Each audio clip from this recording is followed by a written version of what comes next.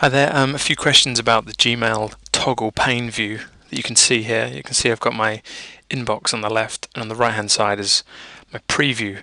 This is like in Outlook, as explained in the other video, so if you've not seen the other video you can go and watch it.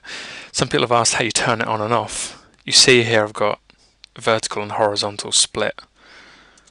Okay, now to turn it on, from your control panel in Gmail, settings, which you want to click on this cogwheel on the right, then click on settings, and then you're going to go to labs, and if you scroll down in labs you are looking for preview pane.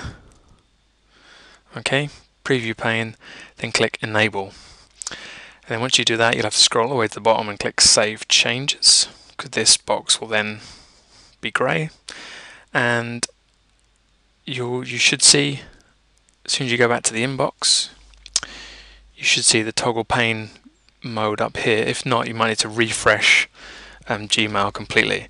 So that's how you enable toggle pane view. Okay.